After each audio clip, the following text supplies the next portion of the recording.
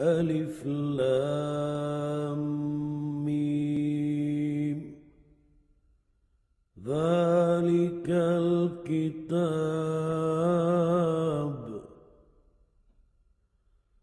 لا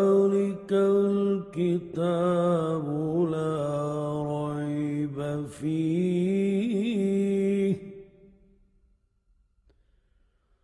هدى للمتقين. بسم الله الرحمن الرحيم. Alhamdulillah Rabbil Alameen. Jazakumullah khairan, and welcome everybody to this evening's program. To all our Muslim brothers and sisters, and also to Christian and brothers and sisters as well, brothers and sisters in humanity. My name is Tahir Alam, and my humble task for this evening is to accommodate this debate, really make sure there's some order to it, and hopefully inshallah that things will run on time. And I'd rather be doing that than what these two gentlemen are doing, which is much more braver and takes much more courage than to do what I'm doing. So I'm pleased to be where I am, really, in the middle of them, rather than on each side.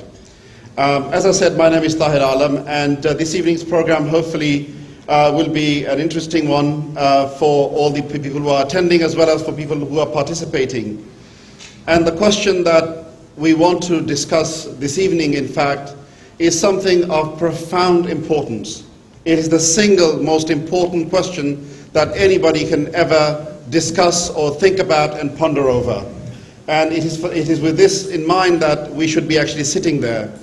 Because where we die, what happens to us when we die, and where we came from, what is the meaning and purpose of life, all these things are very important questions which all of us are asking, which all of humanity is asking. So what has God communicated to the human being? What is his message? Which is his true message? And it is this subject that we are here to discuss today. As I said, this is a message of profound importance and of meaning to every single one of us.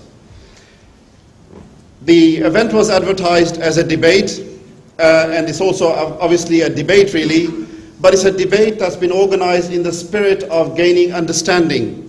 It's in the spirit of creating greater understanding. So it's not a slanging match or an insulting match, but hopefully two gentlemen who are here today are men of faith. They take their faith very seriously. They take their belief in God very seriously. They take religion very seriously as well. And I think that's important. That's something very important to acknowledge. As the Quran in its own language expressed the etiquette of disagreement, the etiquette of discussion, the etiquette of debate, invite all to the way of thy Lord with wisdom and beautiful preaching, and argue with them in ways that are best and most gracious. For thy Lord knoweth who strays and who is on the straight path and who receives guidance. So it is in that spirit of creating understanding and of being guided that we are here today, and hopefully not much more than that, but this is a very profound area to be talking about. The need for this discussion, the need for this debate, in fact, in the current time, could not be more urgent and more timely. Because in a general sense, we live in a secular society where religions are seen very much as people who are fighting amongst themselves.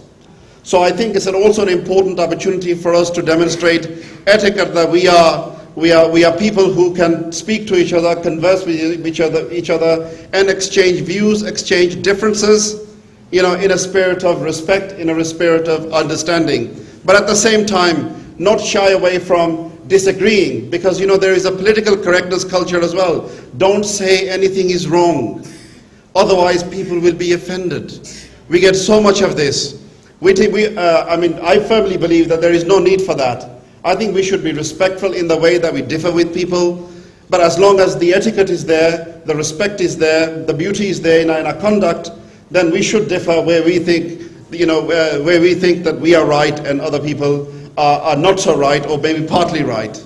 So we should be able to say that openly and with confidence. So there should be no political correctness really as far as discussing matters of profound truth are concerned, because those matters have implication for the entire humanity and what happens to us in this life and in life after death as well, for Christians as well as Jews, as well as Muslims, and indeed many other religions also. Before I introduce the two debatees, I'd like to acknowledge also the contribution that has been forwarded by, first of all, the people who are hosting this event, the Desi Nawab Conference Hall, a name which is not quite fluid on my sort of tongue yet, really. I've not come here before, actually, so I got to get used to it a little bit. They've actually given a very subsidized rate to accommodate this discussion. I'd like to thank them first, and also Brother Habib as well as a Muslim Aid who have sponsored, partly this particular event as well. And there will be an opportunity for people to contribute to Muslim Aid a bit later on when the program finishes. Those are some of the introductory words, really. Moving on to the participants, if I do brief introductions, and then what I will do is I will introduce the program for this evening as well, so you've got a good picture of how the proceedings are going to go and what the rules are going to be this evening. On your right-hand side, we have the Christian representative. His name is Carlton McDonald, who is a senior lecturer at Derby University and an IT expert, and he's also a devout Christian preacher. He is an upcoming debater that has debated many modernist Christians on a personal level and held public debates with Muslim representatives in the past. Carlton has a strong understanding of biblical literature and has authored a book with the title, Let My People Know, the Truth About Modern Bible Versions. And the Muslim representative in this evening's discourse is Adnan Rashid. He is presently studying history at the University of London. He specializes in history of Islamic civilization, science, ancient manuscripts, and antiques. He is a public speaker with an experience of delivering presentations on Islamic topics in a number of universities. He is an active member of Hiddin Institute and forthcoming Islamic Society for Dialogue and Debate. And he has also publicly debated a host of Christian clergy. He is presently serving as a khatib for Harrow Muslim Youth Association, and he's also appeared on a number of radio programs to represent Islam and Muslims. So those are the two speakers' profiles. Moving swiftly on to, I'm sure that you're not here to listen to me really. Moving swiftly on to tonight's program. The format for the program, and I'm going to be quite strict on timing and things, so I would request quite humbly that whether it is the audience when it comes to your question time or whether it is the speakers, to heed my notice, as it were, and stick to the time. And I hope that you will cooperate with me for a smoother program, hopefully, inshallah, this evening. The first speaker for the evening will be Adnan, and he will speak for 25 minutes. Then the second speaker will speak also for 25 minutes. Next, there will be an opportunity for a rebuttal. So Adnan again will speak for 15 minutes, and Carlton again will speak for 15 minutes. After that, there would be an opportunity for one speaker to stand here and the other one to stand over there, and for there to be a 10-minute direct rebuttal. Okay? So one speaker will get a chance for 10 minutes to ask questions of the other speaker, and the other person will also get a chance to ask questions directly to the speaker here. Once that session finishes, I will be making some announcements and things like that, so you'll get a little bit of a breather at that time, perhaps, and so on. And then the Q&A from the audience will begin. And you will be able to ask questions. We have a mic here, so one of the kindly gentlemen from the organizers will pick this one up, and hopefully we'll be able to pose questions directly to either of the speakers this evening. By coming forward, he'll be standing in the middle there, and hopefully he'll be able to reach most people who, I don't know how the wire is going to go over there to the sisters, but anyway, we'll come to that hurdle when we come to that. So let's not worry about that now. So without any further ado, I'd like to ask, to begin the discussion for this evening, I'd like to ask Adnan Rashid to begin this evening's discussion. Adnan Rashid, thank you very much. بسم الله الرحمن الرحيم إن الحمد لله نحمده ونستعينه ونستغفره ونعوذ بالله من شرور أنفسنا ومن سيئات أعمالنا من يهده الله فلا مضل له ومن يضلله فلا هادي له ونشهد أن لا إله إلا الله وحده لا شريك له ونشهد أن محمدا عبده ورسوله أما بعد أعوذ بالله السميع العليم من الشيطان الرجيم بسم الله الرحمن الرحيم إنا نحن نزلنا الذكر وإن له لحافظون. We shall show them our signs on the horizons and within themselves until it will become clear to them that it is the truth. Surah Fussilat 41:53. Today's topic, which I will be addressing, brothers and sisters in Islam, friends and elders, will be, is the Quran a divine revelation from God? This is an interesting question which the Christians as well as the Jews and atheists have been asking for a long time. We will examine some evidence today. We will see whether Quran really is of divine origin. We will see whether Quran is what it claims to be. We will cover the evidence about Quran's literary miracle. We will cover the evidence about Quran's scientific miracle. We will cover the evidence regarding Quran's historical miracle. We will cover the evidence of Quran's prophecies, and we will see whether this book has any divine origin whatsoever. We will see whether Muhammad sallallahu alaihi wasallam, who the Christians and the Jews accuse of forging the text of Quran, whether he was an embryologist, an archaeologist, a historian, an Egyptologist, and a soothsayer, and a poet,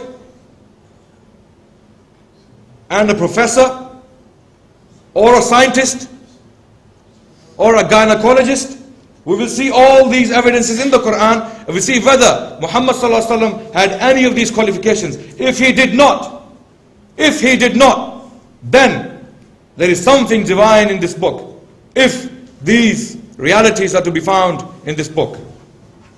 The definition of the Quran, first of all, the Quran is the Arabic speech of Allah, which He revealed to Muhammad in wording and meaning, and which has been preserved in mushafs and has reached us by mutawatir, by continuous reporting, and is a challenge to mankind to produce something similar to it. Why does Quran challenge mankind to produce something similar to it? We'll come to know. When we examine the contents one by one, we will come to know why Quran challenges the mankind to produce something like it. First of all, because my opponent, or my friend more like, Carlton McDonald, he is a Christian, he's a Christian preacher, I would like to bring some evidence from his own book regarding Quran. We will see whether the Bible talks about Quran or not. Isn't that shocking, Carlton?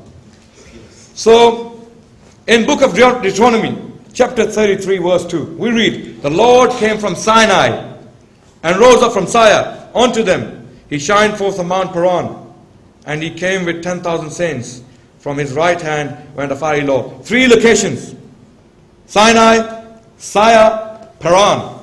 We know Sinai is in Egypt, where Moses came from. We know Seir is near Galilee, where Jesus was born. Where is Paran? P-A-R-A-N. Let's go to the Encyclopedia Biblica, published in 1914, edited by Reverend T.K. Shane, on page 3583, 3583, it is stated, Paran is the Arab tribal name, Faran or Faran.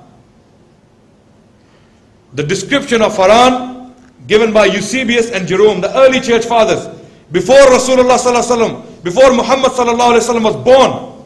Eusebius and Jerome, the early church fathers, this is the description of Paran they gave. Faran is a town over against Arabia southward. Southward. And Jerome adds that Faran was the mountain and the desert of Saracens. Saracens literally means the Arabs, those who live in tents. If Faran is Arabia, 3 locations in Deuteronomy 33:2. Sinai, Saya, Paran, which is Arabia, and from Paran will come Lord with 10,000 saints with a fiery law in his right hand. Who came with a law from Arabia? That is the question. Who came with the law from Arabia? No one else except Muhammad sallallahu alayhi wasallam. And when he conquered Makkah, for the details, you can consult the book of Ibn Ishaq, the earliest biography of Prophet Muhammad sallallahu alaihi wasallam. That when Muhammad sallallahu alaihi wasallam took Makkah, there were 10,000 saints, 10,000 Sahaba with him in that army. So the biblical prophecy fulfilled word by word. Now I can give more evidence to substantiate that Paran is Arabia from the Bible. In Genesis 21:21, it is stated that Ishmael, the father of the Arabs, dwelt in the wilderness Paran. Then Genesis 21:18-19, we read that when he was dying of thirst, Allah subhanahu wa ta'ala, God Almighty, caused a well to come about underneath his feet. Which is this well? Where is this well? In the wilderness of Paran. There is no other well in the wilderness of Paran except the well of Zamzam. And according to the description of Eusebius and Jerome, the city of Paran is in Arabia southward, which is Makkah, and that's where the well of Zamzam is. Very, very precise location in the Bible. Who came with the law from this city? I'll leave the answer to my friend. Now, another amazing, fascinating passage in the Bible. Book of Isaiah, chapter 21, verse 13 to 17. It states, the burden upon Arabia, all the glory of Kedar shall fail. The mighty men of the children of Kedar shall be diminished. So Kedar is mentioned within Arabia in the book of Isaiah chapter 21 verse 13. It states the burden upon Arabia. So Kedar is in Arabia. Who is Kedar? Kedar is the second son of Ismail. Book of Genesis chapter 25 verse number 13. It states these are the names of the sons of Ishmael. Firstborn Nebajoth, second Kedar. If son is in Arabia, father is also in Arabia. And the father who is Ishmael is in Paran. If Paran is where Ishmael is living, then Paran is Arabia because the son Kedar is in Arabia. I'll leave that for you to work out. Book of Isaiah, chapter 29, verse number 12. And listen to me carefully. Pay attention to this particular verse. Book of Isaiah, chapter 29, verse 12. And the book is delivered to him that is not learned, saying, read this, I pray thee. And he saith, I am not learned. I am not learned. When did this happen in the history of mankind?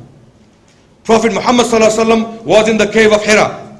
Angel Jibreel came to him, said to him, Iqra, read the very first verses of Quran to be revealed.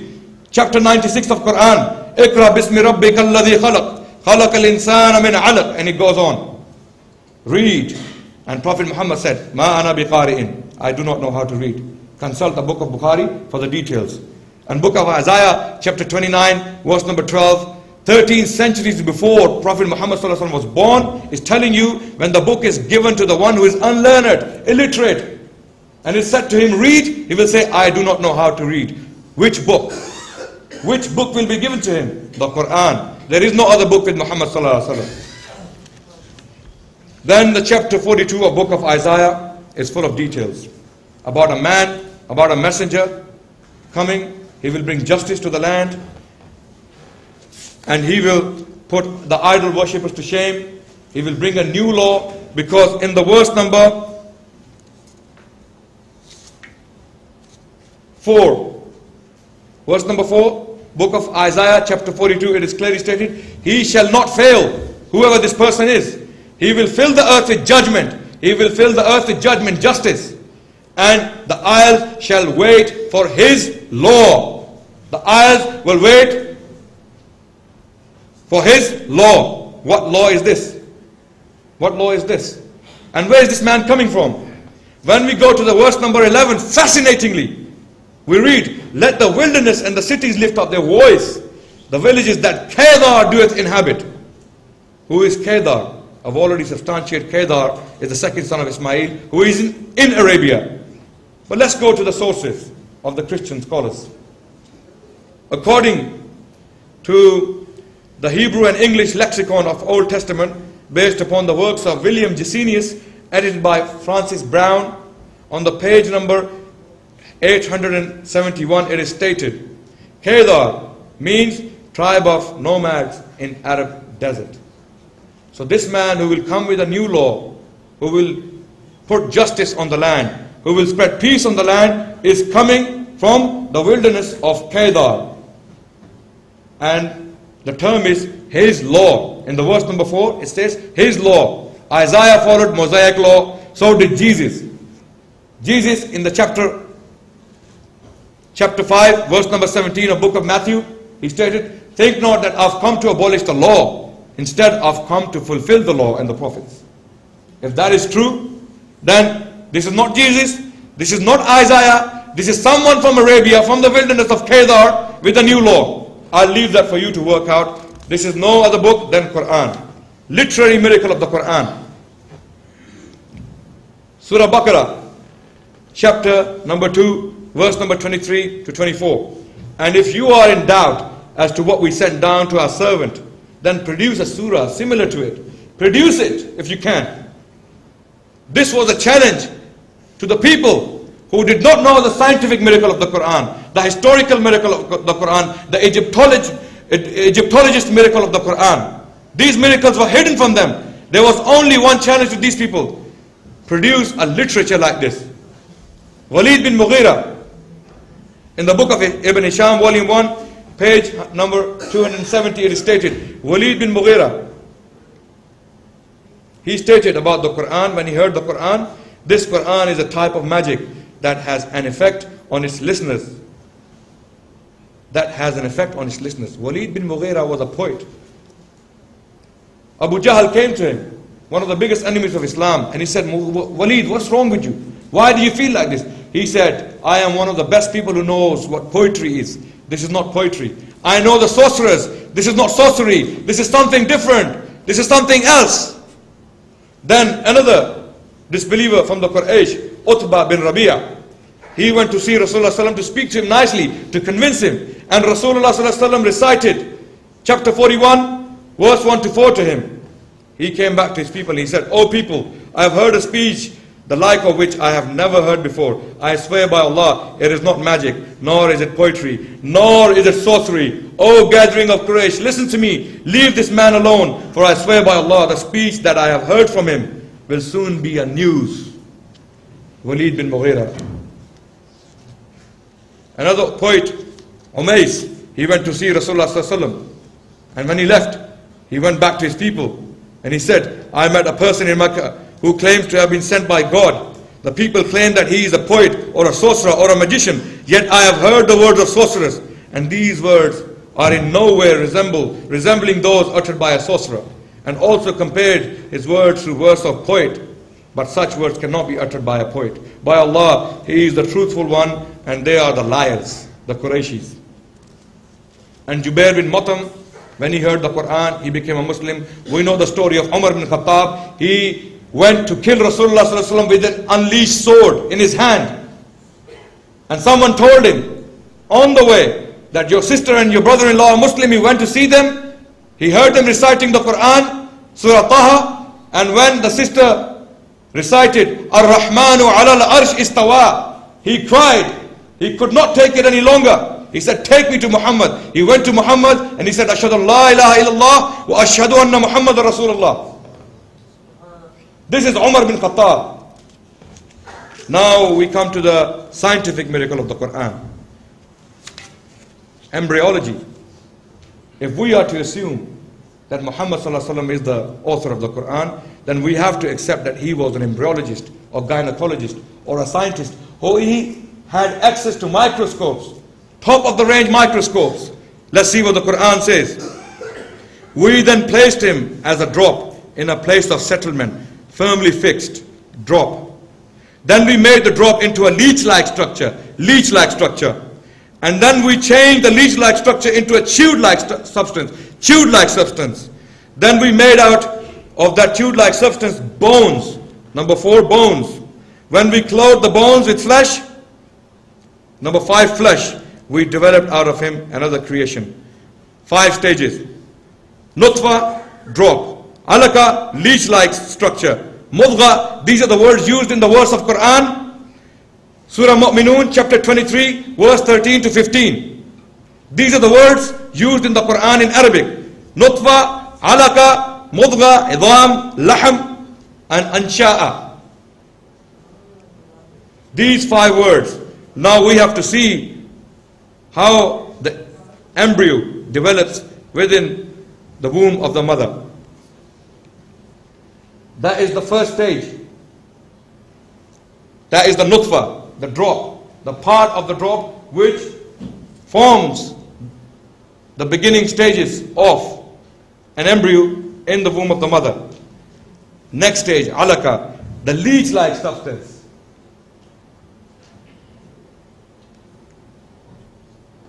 Now, the top 2 pictures are of a human embryo, and the bottom 2 pictures are of leech, real leech. And Quran tells us that this is alaka. Alaka, something which clings on to other things, and only a leech clings on to the other things. Leech is like a parasite. So Quran, the word is very, very precise. Alaka, meaning it is clinging on to the others in order to feed itself. So the first 2 pictures of human embryo, the bottom 2 pictures are of leech. And you can see the similarity the Quran describes. Now, mudgha, the chewed-like substance. The Quran uses very precise language. Mudgha. What does a mudgha look like? Chewed-like substance. Look at the picture. This is inside the womb of the mother. There is no way that Muhammad sallallahu alaihi wasallam would have known all of this. And when you look at the picture, you can see it looks like a chewed-like substance that has been chewed. You can see the marks of teeth. So the next stage is idham, the bone formation. Now this is a stage of idham when the bones are formed. And then the next stage is lahm, when the meat has been put on the baby. And this is exactly how the modern scientists describe it. Now, when we go to the modern scientists and see what they have to say. Dr. Keith Moore, professor of anatomy and cell biology in the University of Toronto, in his book, Developing Human, 3rd edition, 1982, on page number 364, he states, the shape of the skeleton determines the general appearance of the embryo in the bones. During the 7th week, muscles do not develop at the same time, but their development follows soon after. This is exactly what Quran tells us, that idham is formed first. The bones are formed first, then the lahm is given in the verse of Surah Nur, chapter 23, verse number 13 to 15. That's what the Quran is telling us, and this is modern research. The highest authority in the field of embryology is stating this. Then Dr. Keith Moore was confronted by some Muslim scholars about these verses in the Quran, and this is what he said. At first I was astonished by the accuracy of the statements that were recorded in the 7th century AD. Before the science of embryology was established, the interpretation of the verses in the Quran and the Sunnah, translated by Sheikh Azindani, are to best of my knowledge accurate. Dr. Keith Moore. Tell me Muhammad sallallahu alaihi wasallam was an embryologist. Tell me he had a microscope studying all of these different stages, and he came up with accurate explanation of these different stages. Then Dr. Prasad, a Hindu doctor in the University of Manitoba in Canada, he states Muhammad was a very ordinary man. He could not read, didn't know how to write. In fact, he was an illiterate. We are talking about 1400 years ago. You have some illiterate person making profound statements that are amazingly accurate of a scientific nature. I personally cannot see how this could be mere chance. There are too many accuracies, and like Dr. Moore, I have no difficulty in my mind reconciling that this is a divine inspiration or revelation which led him to these statements. This is a Hindu doctor who is an authority in the field of embryology and gynecology in the University of Manitoba in Canada. Now, fingerprints. In Surah Qiyamah, verse number 3 to 4, Allah subhanahu wa ta'ala states, yes, we are able to put together in perfect order the very tips of his fingers. This is talking about someone who's going to be punished. And people, when they were asking Rasulullah sallallahu alaihi wasallam, they were asking questions to Muhammad, we will be brought back to life after we died? We will become mud and dust and someone will bring us back to life? Allah answered this question that we will even bring back the finger paws. The finger paws. What is the significance of finger paws in 7th century? None. Nothing. Muhammad sallallahu alaihi wasallam surely did not know that all the human beings have different fingerprints. So far, the scientists haven't found two human beings who have exactly the same fingerprints. This is what the Quran is saying. Then we go on to astronomy. Astronomy. Have not those who disbelieve known that the heavens and the earth were one connected entity? Then we separated them. Now, the scientists believe that matter and antimatter were together in the beginning. And earth was formed by separating matter from antimatter.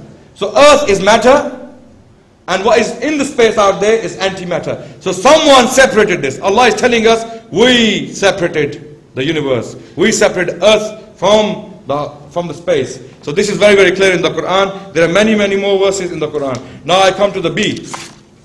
Surah Nahl.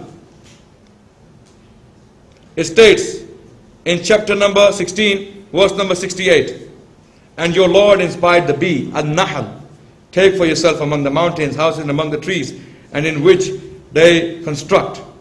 So bee, the word is female. Nahl word is a female word, feminine word. It is not male, not masculine word. Now what is the significance of this in 7th century Arabia? Nothing. First person to realize that the worker bees, the worker bee, the one which goes out to collect the honey, is a female. This was first realized by a man called Richard Remnant in 1637 in England.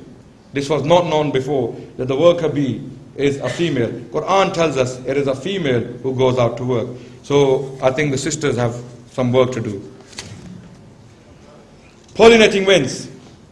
And Quran, in Surah Hijr, chapter 15, verse number 22, it states, and we have sent the pollinating winds.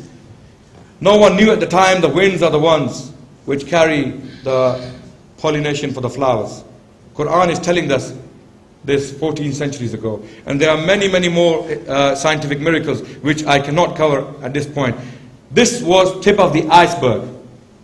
If we were to study oceanography, if we were to study astronomy, if we were to study zoology, geology, I have evidence for everything. But the time does not permit me. So if you go for ant, in Surah Naml 27, 17, 18, it says the ant will be broken and was scared. The Solomon's army is coming and ant will be broken. And we know today the body, the structure of ant is like glass. It doesn't get flattened, it gets broken. And rain in Surah Zukhruf 43, chapter 43, verse number 11, Allah states that we send rain in due measure. Rasulullah sallallahu alaihi wasallam did not know that rain comes in due measure. And today we found out if there is more raining than required, we have disasters. So, the historical accuracy of Quran. Quran uses the word suhuf. In Surah Ala, chapter 87, verse 16 to 19. Inna hadha lafi suhuf al-ula. Suhuf Ibrahim wa Musa. All the Muslims are aware of this surah. Suhuf Ibrahim wa Musa. What is the significance of suhuf? Why did not Allah use the word kitab? Kutub Ibrahim wa Musa. Inna hadha lafi kutub al-ula. Allah could have used this word kutub, the books. Allah used the word scripture. The literal meaning of scroll is a scroll, which literally rolls in and out. As you can see on the screen there, Quran, Rasulullah sallallahu alaihi wasallam did not know what the Dead Sea Scrolls look like. Dead Sea Scrolls are scrolls, literally suhuf. It is not a kitab, it is not a codex, it is not in book form. And Quran uses very precise language for this particular phenomena. Then we come to the king of Yusuf alayhi salam. In Surah Yusuf, chapter number 12, verse 43, we read, and it states, and the king said, verily I saw 7 fat cows, whom 7 lean ones were devouring. The word king, king, king, king, again and again, the entire surah where he's talking about the king, it doesn't say Pharaoh. It says king. Deenul Malik, Waqal al Malik. Said the king, the religion of the king. And the Quran in the same surah in verse number 21 states that he was in Egypt. And when we go to Musa, in same book, Quran, Surah Araf, chapter 7, verse number 104, Allah uses the word Pharaoh for the king. And Musa said, O Pharaoh, verily I am a messenger from the Lord of the worlds. So how did Rasulullah know that to call the king of Joseph as king and to call the king of Musa as Pharaoh? Now when we come to the modern research of hieroglyphics, we realize that in the Encyclopedia Biblica, chapter regarding Pharaoh, page number 3687, we read, we are now certain that the word Pharaoh is derived from the expression for king used by later Egyptians. In the early period referred to, it was not yet possible to use great house as perfectly synonymous with king. Expression like to follow the great house on his chariot, in which the etymology began to be forgotten, do not occur in the time of the old and middle empire. It is only in the vernacular style of the new empire that the title can be used in the loose way quoted above. It becomes the usual word for the king, superseding the early expression like humph for his majesty and stone, literally to use king. So Pharaoh, the title Pharaoh, was not used in the time of Yusuf alayhi salam, who lived in the middle kingdom. Musa alayhi salam lived in the new kingdom. And this is what the hieroglyphics tell us. This is what the hieroglyphics tell us. So Musa alayhi salam lived in the new kingdom. Yusuf alayhi salam was in the middle old kingdom, when the title Pharaoh was not used for the king, and Quran uses exactly the same language. How did Muhammad sallallahu alaihi wasallam know that? How did he know to use the title king for the king of Yusuf and title Pharaoh for the king of Musa? How did he know this? Unless he was an Egyptologist, which I doubt he could not have known this. And the story of Haman in the Quran. Now, this is German research. A German scholar who is a scholar of hieroglyphics. He studied the hieroglyphics. He came out with this research and he found a word written in hieroglyphics, Haman. Many Christians and Jewish scholars are saying, who is Haman? This is a new personality in the Quran. But modern research found out, the Egyptologists found out this research within the hieroglyphics, that Haman was a person who was referred to by the Pharaoh as a man who was the chief of the workers in the stone quarries. These are the words inscribed in German there. The chief of the workers in the stone quarries. And what does the Quran say? In the Surah Ghafir, chapter 40, verse number 36. And Pharaoh said, O Haman, build me a tower that I may arrive at the ways. Build me a tower. Build me a tower. Haman is the one who builds the towers. And the hieroglyphics are telling us this. There is no way of Muhammad sallallahu alaihi wasallam knowing this, because it was not in the Bible, it was not in the New Testament, any other scriptures, even Talmud, the Jewish scriptures don't have a man named Haman. There is a person mentioned with the name of Haman in the Bible, but he is not the same person. He is someone else. He is not an Egyptian. So Pharaoh's body. Now the last point I will mention. This is the mummy of Ramses II, who is thought to be the Pharaoh of Musa alayhi salam, who was drowned and his body was thrown out according to the Quran. What does the Quran say? In chapter Yunus, chapter number 10, verse number 91 to 92.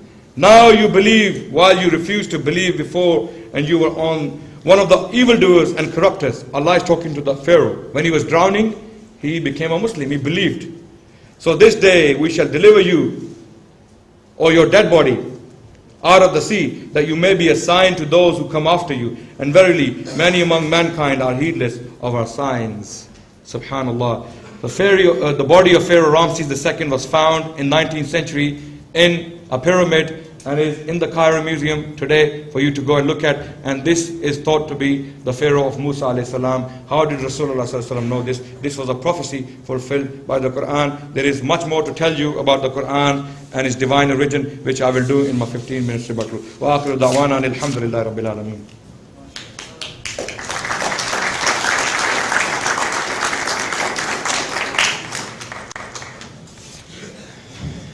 Thank you very much, and thank you very much also for sticking to the time. Adnan Rashid had 31 minutes, and Carlton McDonald will also get 31 minutes to keep things in parity and even, inshallah. Carlton, over to you when you're ready. Good evening, everyone. Thank you very much, Chair, for your warm introduction. Thank you very much, the Maruf and friends, for inviting me to speak on Is the Quran a Divine Revelation from God?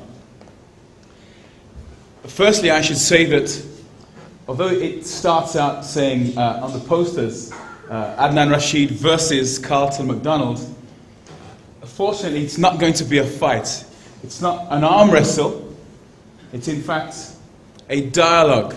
We are friends, and I regard all of us as brothers and sisters. We live in a time where belief in God is rare, and the whole world is heading towards atheism.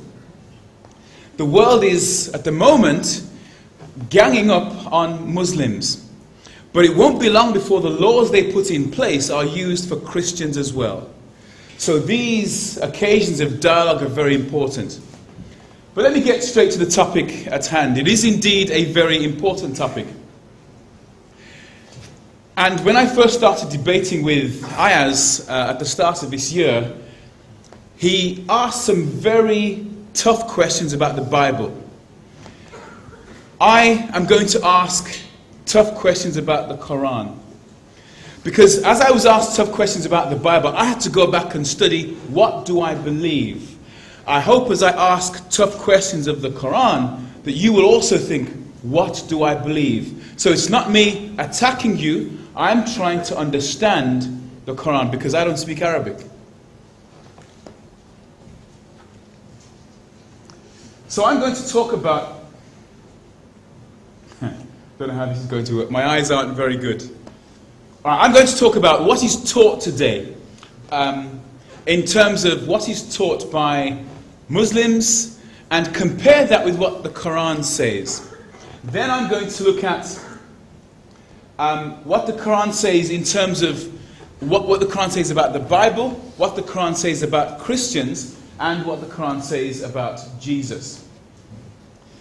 I'm also going to look at what the Quran says about whether Christians are saved or not.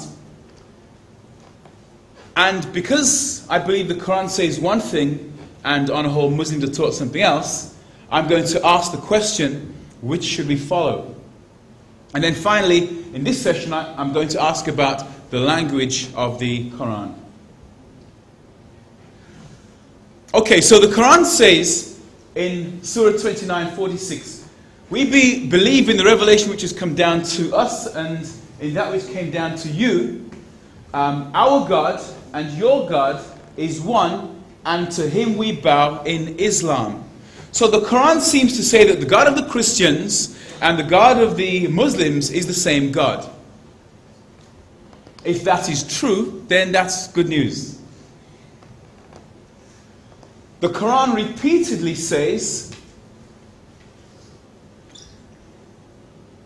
that the Bible is verified. Believe in what Allah has revealed. They say, we believe in that which was revealed to us, and they deny what is besides that, while it is the truth, verifying that which they have. So the Quran came and it verifies what the Christians have. Surah 2:101. And when there came to them an apostle from Allah, verifying that which they have, a party of those who were given the book threw the book of Allah behind their backs as if they knew nothing. So the Christians knew that they had the truth, and they threw the book of Allah, the Quran, behind their backs. So the Quran is saying that The Bible contains the truth. Surah 2, 144. Indeed, we see the turning of your face to heaven. So we shall surely turn you to a Qibla which you shall like. Turn then your face toward the sacred mosque, and wherever you are, turn your face towards it. And those who have been given the book most surely know that it is the truth from their Lord. And Allah is not at all heedless of what they do. Surah 2, 144. So again, the Quran is saying that the Bible is the truth from the Lord of the Christians. The Bible is the truth from the Lord of the Christians. Surah 2, 146. Those whom we have given the book, the Christians, recognize him as they recognize their sons, and a party of them most surely conceal the truth while they know it. So some Christians conceal the truth even though they know it. 147. The truth is from your Lord, therefore you should not be of the doubters. So repeatedly we're seeing that the Bible is truth. The Bible contains truth. The Christians know the truth. Surah 4, 136. O you who believe in Allah and his apostle, and the book which he has revealed to his apostle, and the book which he revealed before. If Allah revealed a book before the Quran, which book is that? You see, what I hear from the various Islamic scholars is, oh, that book doesn't exist. The book that was given to Moses doesn't exist because Deuteronomy 34 couldn't have been written by Moses. It describes Moses' death. That the Injil, the writings of Jesus, don't exist because the Gospels are written by the apostles. But Surah 4, 136 says, a book was revealed before. Which book existed at the time of Muhammad? Only the Bible. There is no record of there ever existing the Torah that the Islamic scholars tell us existed without Deuteronomy 34. There is no record of the Gospel of Jesus. The only thing that Muhammad would have been aware of is the Old and the New Testaments.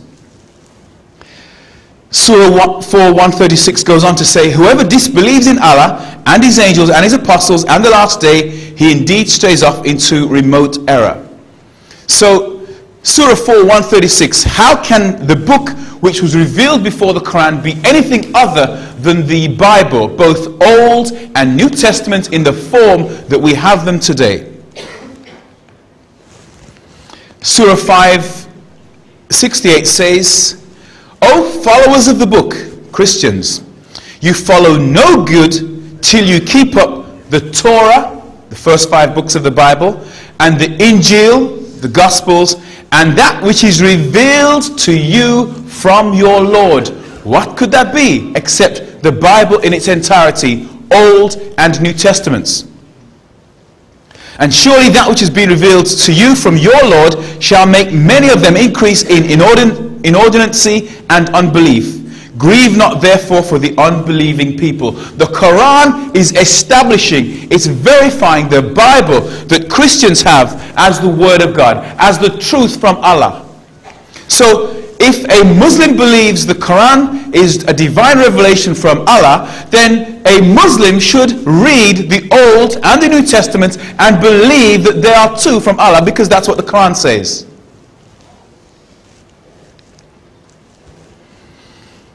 Surah 569. Surely those who believe and those who are Jews and the Sabians and the Christians, whoever believes in Allah and the last day and does good, they shall have no fear, nor shall they grieve. When? In the judgment.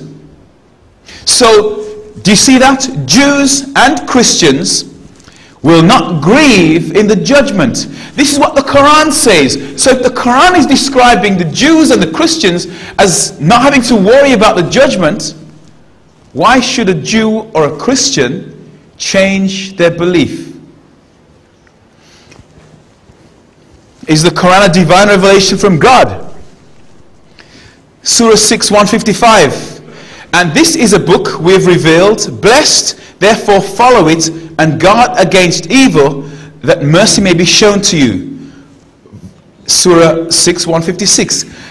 Lest you say that the book was only revealed to two parties before us, and we were truly unaware of what they read. So a Muslim should read the Quran, and they should also read the Bible, Old and New Testaments. That way they cannot say we were unaware of what the Christians and the Jews had, that which came before. So if you believe the Quran to be a divine revelation from God, then you have to read the Bible, Old and New Testaments. And I'm in fact advocating people to read the Bible. So let me ask a little question. How many people have read the Quran? Put your hand up. Excellent. Very good. Now, how many people have read the Quran outside of the mosque? So at home. Excellent. How many people have read the Quran in their native tongue? Urdu. Alright, a lot fewer hands now. But that's good. But the number of hands that went up for reading it in reading the Quran, that meant in Arabic. But in your mother tongue is how you understand scriptures properly. I'm going to come on to the language in a moment. But I'm advocating that we read the Quran in a language that we understand and follow its advice, particularly when it says read the Bible, Old and New Testaments. Now the Quran in Surah 5 verse 5 says, this day all the good things are allowed to you, and the food of those who've been given the book, i.e. the food that belongs to Christians. Now you don't need to worry. The church that I go to, we don't eat pork or lobster or any unclean meats. We only eat clean meat, and we should only eat meat that has been killed either in the Muslim or the Jewish way, either halal meat or kosher meat. So you can eat my food. You can eat the food of those who've been given the book. It's lawful for you, and your food is lawful for them. And the chase from among the believing women and the chase from among those who've been given the book before you are lawful for you when you've given them their dowries, taking them in marriage. So it's okay for a Muslim to marry a Christian if they believe in the Bible. So it's getting difficult for me as a Christian to see, why should I change if the Quran is establishing my faith? Surah 3 verse 55. Behold, Allah said, O Jesus, I will take thee and raise thee to myself and clear thee of the falsehoods of those who blaspheme. I will make those who follow thee superior to those who reject faith. So it seems that the Quran is saying here that Christians are going to be superior to those who reject faith. So, I feel quite good when I read the Quran and it tells me because I follow Jesus, I am superior. Jesus, the Prince of Peace. I'm sure some of you are saying, well, Jesus didn't die. Well, actually, if you read the Quran, Surah 19, verse 33 says, and peace on me on the day I was born, and the day I die, and on the day I am raised to life. The next verse, 34. Such is Isa, Jesus, son of Maryam. This is the saying of truth about which they dispute. So if you don't believe that Jesus died, this is the saying of truth about which people dispute. Which people? I'm sure some of you will dispute this. Are you disputing the Quran? If you dispute this verse of the Quran, then you don't believe it to be a revelation from God. The importance of the Bible. How do you find out information about creation? There's a little bit in the Quran. How do you find out a little information about Abraham? There's a little bit in the Quran. How do you find out about Ishmael? There's a lot in the Quran. How do you find out about Moses? There is a whole lot about Moses in the Bible. How do you find out about Jesus? There's a little bit in the Quran. How do you find out about the second coming of Jesus? All of these things are important. And to find out about them, it's not enough just to read the Quran. You have to read the Bible. The Old Testament for creation, Abraham, Noah, David, Ishmael, Moses, and the New Testament for Jesus and his second coming. A good Muslim, if they believe in the Quran, must believe the Bible. I asked you a few moments ago if you've read the whole Quran, and the place was full of uplifted hands. I'm not going to ask you if you've read the Bible, but you should ask yourself. Deuteronomy 18 verse 15. I was expecting Adnan to use this as a prophecy of Muhammad. The Lord thy God, Deuteronomy 18:15 in the Bible says, the Lord thy God will raise up unto thee a prophet from the midst of thee, he's speaking to Moses, of thy brethren, like unto me, unto him ye shall hearken. So that's what God said to Moses. I'm sorry you can't see this very well. It says, of thy brethren. So we have Abraham. Abraham had two sons, Isaac and Ishmael. Isaac had 12 sons. Ishmael had 12 sons. If you want to find out the names of the 12 sons of Ishmael, can you find it in the Quran? So that's another good reason to read the Bible, because the 12 Sons of Ishmael are mentioned in Genesis 25, as Adnan mentioned earlier. Deuteronomy 18:15. The Lord thy God will raise up a prophet from the midst of thee. He will be a Jew, because Moses was of the tribe of Levi, and Levi was one of the 12 sons of Jacob. So he would be a Jew. He would be of your brethren. Now, Jacob is a cousin. Ishmael, Ishmael would be a distant cousin. He would be like Moses, and the children of Israel would listen to him, or should listen to him. That was verse 15. Verse 18. I will raise them up a prophet from among their brethren, like unto thee, and will put my words in his mouth, and he shall speak unto them all that I shall command him. Who is this speaking about? Is it Muhammad, or is it Jesus? Well, let's have a look at Moses. Since this prophet is going to be like Moses, let's look at a few things. In Exodus chapter 1 verse 15, we realize that there was a prophecy of 400 years Israel will come out of Egypt. And as a result, Pharaoh decided he would kill all the babies of the Hebrew children to stop this prophecy coming true. So Pharaoh tried to kill the children. Moses escaped from Egypt. Exodus 34 verse 28. Moses is in the Mount Sinai. Galatians 4:25, Adnan. It says that Sinai is in Arabia. Anyway, Moses is in the Mount Sinai for 40 days without food. Moses could read and write, and he was told to write a book.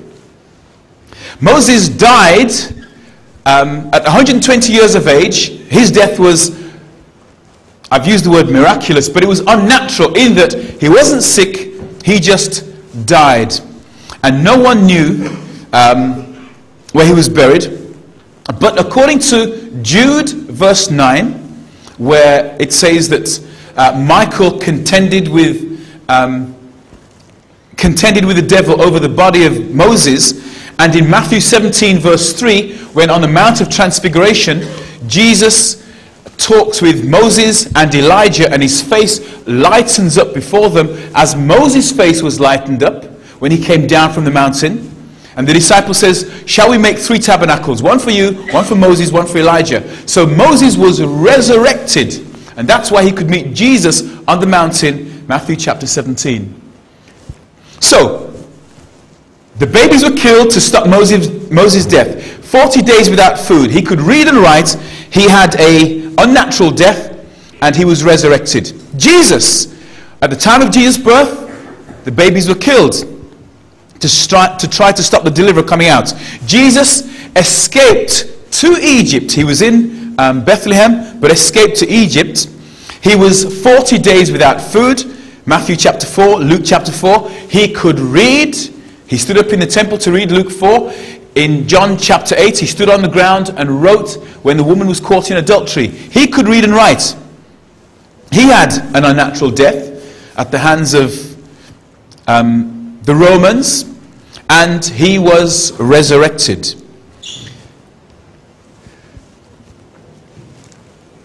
What does the Quran say? I've got 8 minutes left. Believe in Allah and his messenger, the prophet who can neither read nor write. So he's not like Moses in that respect. And we could look at others. As far as I know, there was no murdering of the babies at the time of Muhammad's birth. As far as I know, he didn't fast for 40 days and 40 nights without food. Although Ramadan is a month of fasting, it's not 40 days and 40 nights without food. You eat from sunset to sunrise. Okay, I'm winding up. The Quran exists in Arabic. It only truly exists in Arabic. And if you read the Quran, as you know, you must read it in Arabic. I am a Seventh-day Adventist Christian. The group of Christians who object to the Pope's authority or protest about the Pope's claims to be able to interpret the Bible are called Protestants, those who protest about the Pope. Now, the Reformation of Christianity, the change, the revolution in Christianity occurred because people could have the Bible in their own language. A small percentage, it's a lot of people I know, a lot of Muslims speak Arabic, but in terms of the 1.4 billion Muslims in the world, a small percentage speak Arabic. I don't know if my son's still here, but he could speak. He's been learning Latin at school. I have no idea about Latin. And at the time of Muhammad, there was a Catholic principle. The Roman Catholic Church had this principle. The Bible must be read in Latin and interpreted by the priests. The ordinary person could not understand the Bible. That was the Roman Catholic teaching at the time of Muhammad. The principle of the Protestant church, the Reformation church, those who believe in the Bible and want to read it for themselves, is John Wycliffe in 1380 translated the Bible from Latin into English. And his principle was the Bible must be read and understood by everybody, even the plowboy. The boy who's working in the field should be able to read the Bible and understand it. Now, if we in the Christian world want the Bible in our own language, and that's why the Christian world has really developed, why would we want to go to a system where, as we hear the Quran being read, we can't understand what's being said? And as a consequence, as it was in the Roman Catholic days, people had to put their confidence in the priests, in the Pope. If I'm a Muslim, I have to put my confidence in my teachers. If the Quran is the word of God, why can't I put my confidence in something that I can read and understand for myself?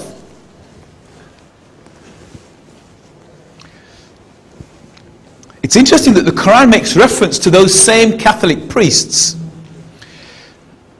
Surah 582. Certainly you will find the most violent of people in enmity for those who believe, i.e. those enemies of Islam. The most violent are the Jews. Surah 582. And those who are polytheists, and you will certainly find the nearest in friendship to those who believe, the nearest in friendship to the Muslims, to be those who say we are Christians. But actually, you're not interested in those who say they are Christians. There's a Bushman who lives in America, and he says he's a Christian. But you're not interested in those who say they are Christians. You're interested in those who live like Christians. But anyway, Surah 582 finishes off. The Christians are nearest to the Muslims because there are priests and monks among them, and because they do not behave proudly. So actually you'll find there is so much similarity between that old Roman Catholic system and the new Islamic system. I need to finish off very quickly. Okay, why did Caliph Uthman, it says Utham because I copied it directly from a Forum of Islam website, but why did Caliph Uthman burn all the original copies and fragments of the original Quran?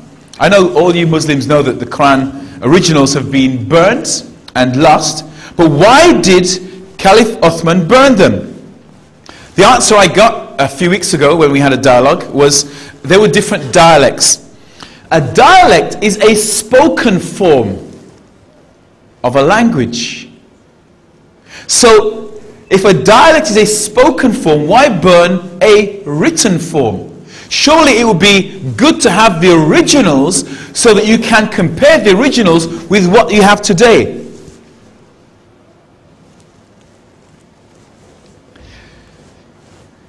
Can you imagine someone saying, I am thinking of burning the Quran? What would happen to them? Now, I'm not thinking of burning the Quran because, you know, it points to the Bible. But Caliph Uthman burned the Quran, and you guys think this is okay. If it's okay for him, well, it's not okay for anyone. But the fact that he burnt it and has collected them and said, you know, this is the one that is the authentic one, our confidence, if it's in the Quran, is in Caliph Uthman. Because that process of verification word by word of all the different Qurans isn't transparent. Our confidence is in Uthman. And then finally,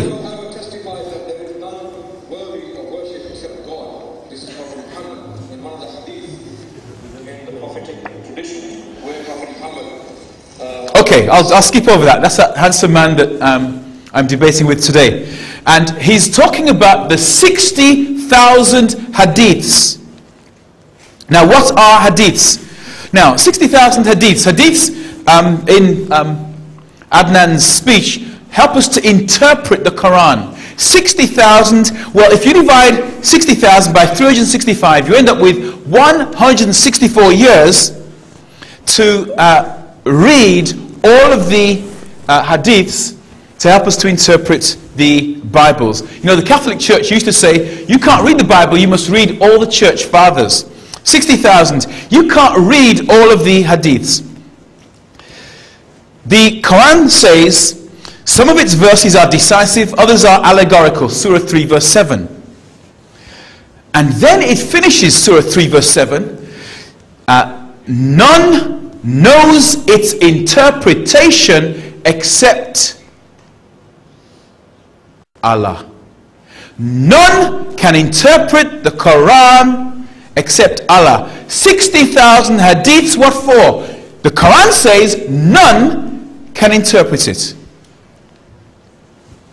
Well, I think I'll just jump ahead to my summary. It's impossible for anyone to conclude that the Quran is without doubt from God unless three conditions. They heard the Quran dictated by Gabriel to Muhammad. One, they must have heard it dictated and witnessed its transmission from heaven to earth. Secondly, they must have read the original Quran as written by Muhammad's followers. And thirdly, they must be fluent in Arabic to say, this is what I heard Gabriel say to Muhammad, and that's the only way anyone on planet earth can verify that what we have now came from God. What we have to do is put our confidence in what came down. So my last slide. We can't prove without a shadow of a doubt that it is the Word of God unless we have those three conditions. We have to take it on faith. But we can decide it's not the Word of God if any one of these conditions holds. Number one, if we find in the Quran something that is not true. Secondly, if we find something that contradicts itself or the Word of God. For the Christian, if we find something that contradicts the Bible, we'll say, then it can't be the word of God. Thirdly, if we find any prophecy that failed to come true, it's not the word of God. And finally, if it fails the biblical test of truth, which I'll talk about in my next 15 minutes. Ladies and gentlemen, brothers and sisters, thank you very much.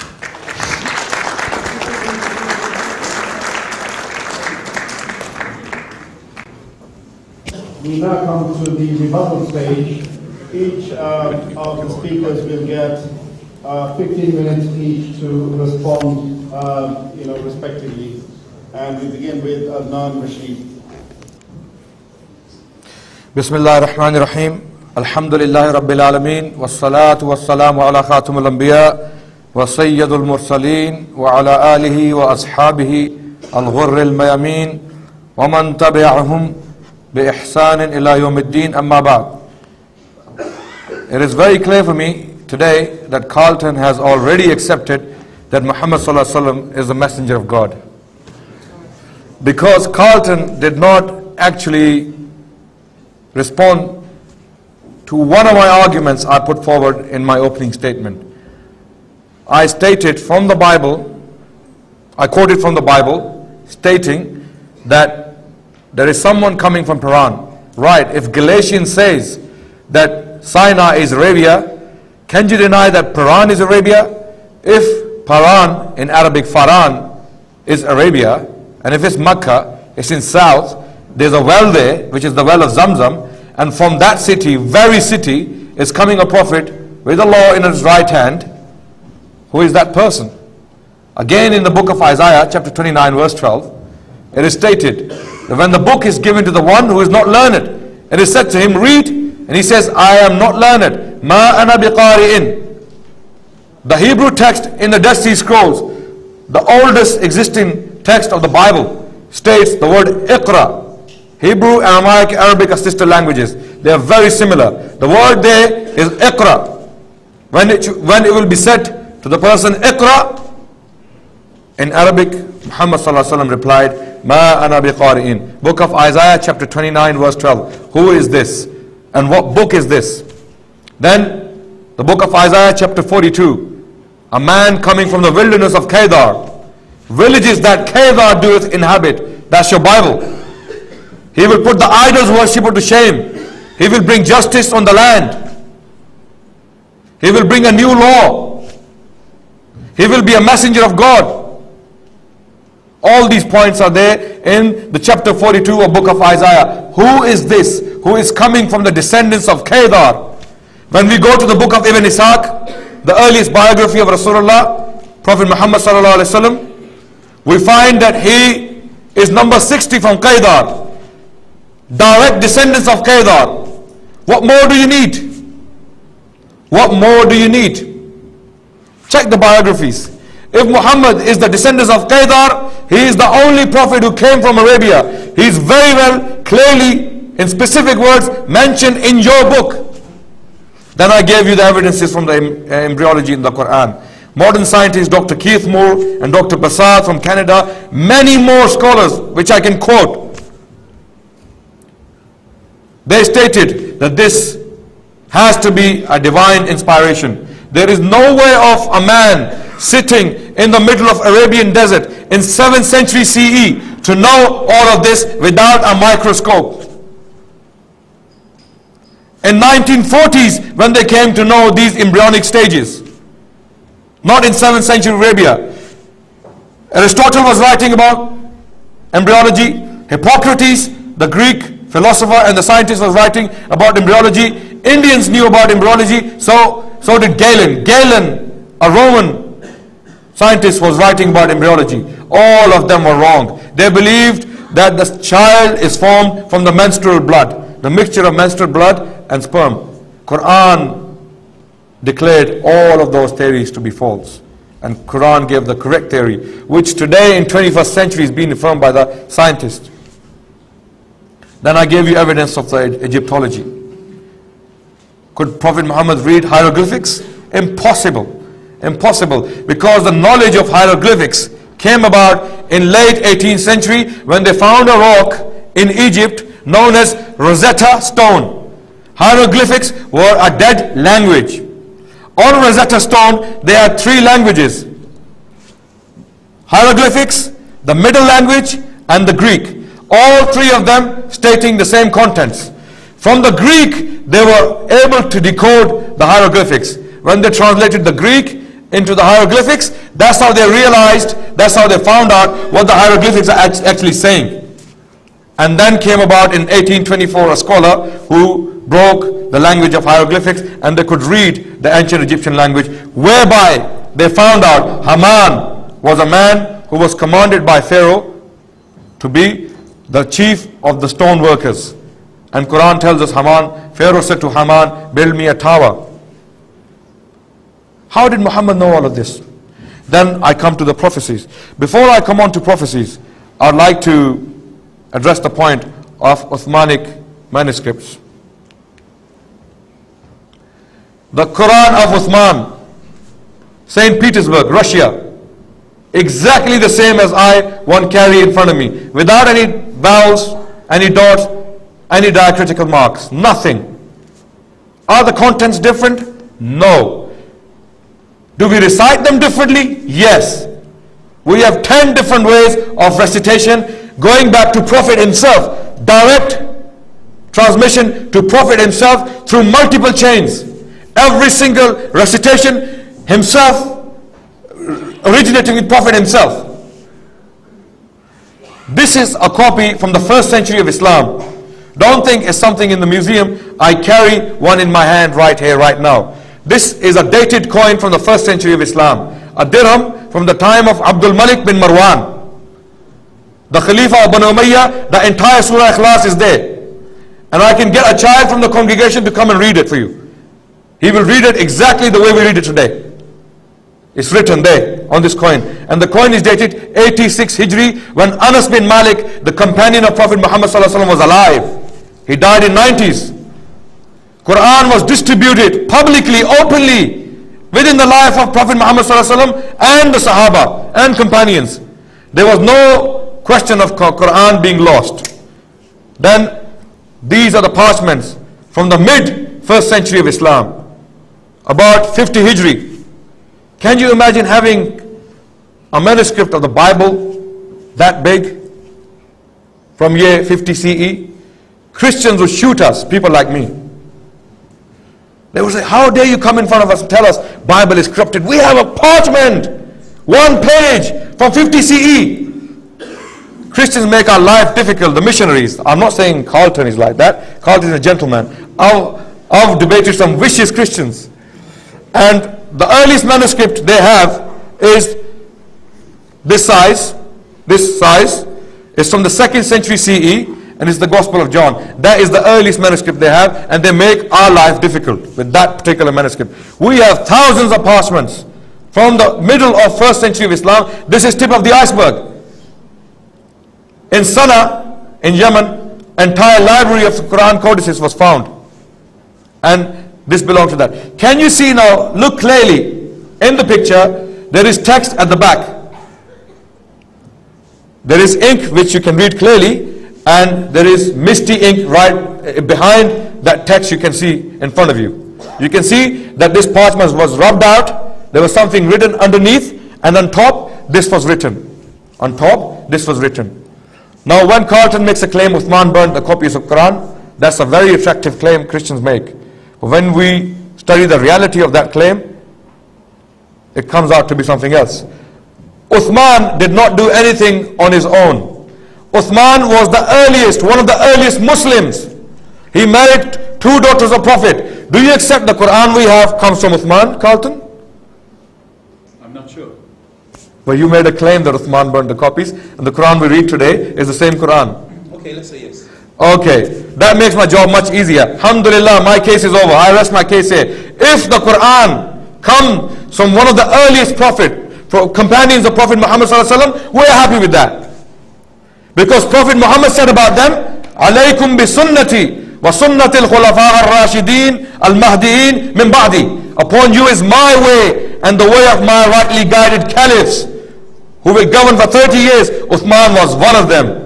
This gives him the authority to do what he did. And what did he do? You can see the text at the back. He didn't only burn the copies, they used the parchments. They wiped them out with water, what was written before, in wrong spellings, and then the correct spellings were adopted. What is the evidence for this claim? The spellings.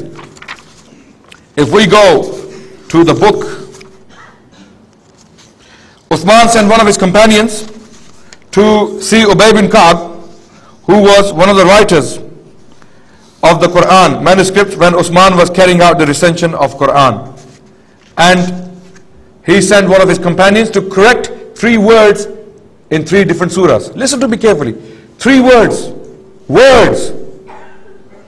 He sent one of his companions to speak to Ubay bin Ka'b to correct 3 words in 3 different surahs, to spell them correctly. Because previously they were spelled wrongly. That's where the confusion was coming from in reciting them. Arabs were not literate people. Arabs were illiterate. They didn't know how to read and write. In the time of Muhammad sallallahu alaihi wasallam, only 10 people knew how to read and write in the Quraysh.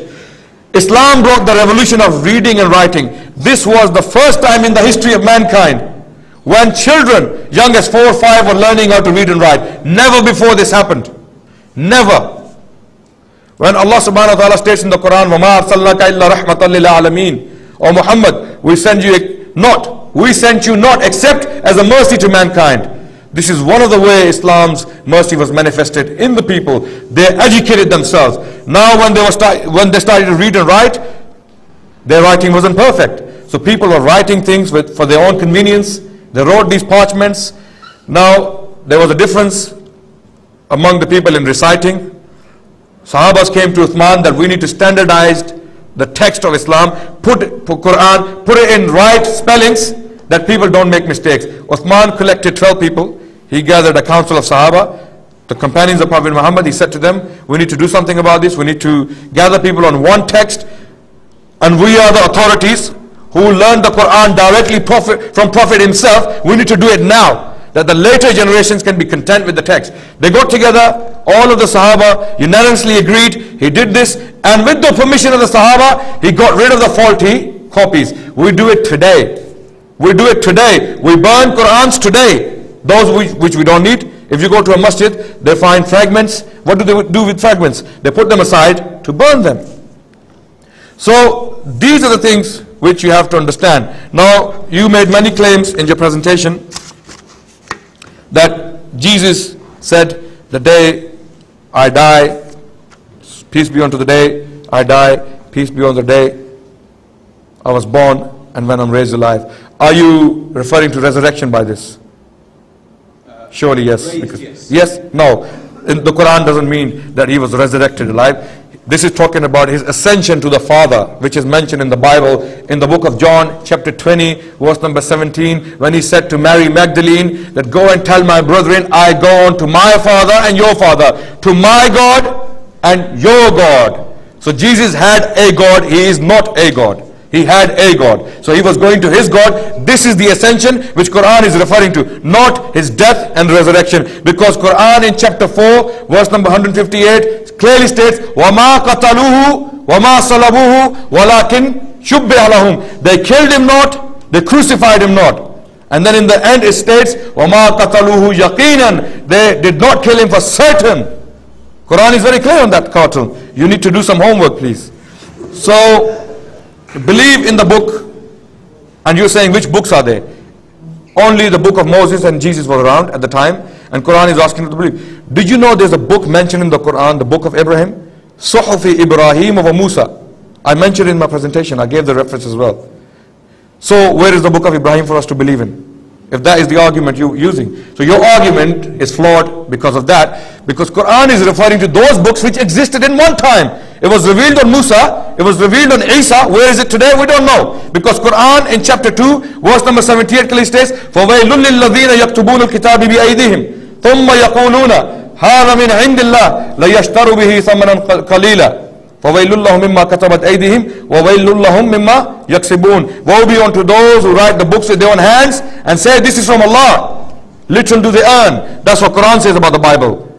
Book of Jeremiah chapter 8 verse number 8 telling you, your own Bible is telling you the Bible is corrupted.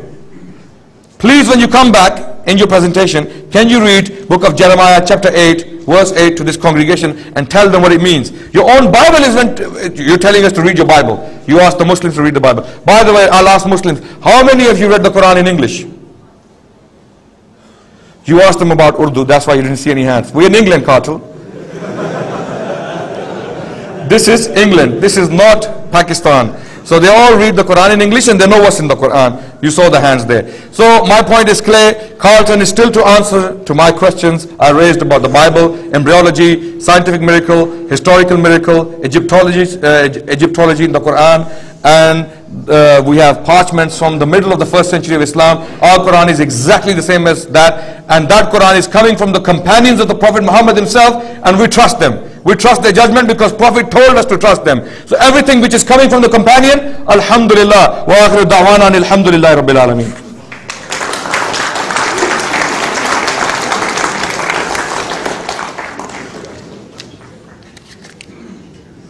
Carlton, over to you. 15 minutes. Okay, thank you very much. Okay, very quickly I'll answer the questions that you've raised.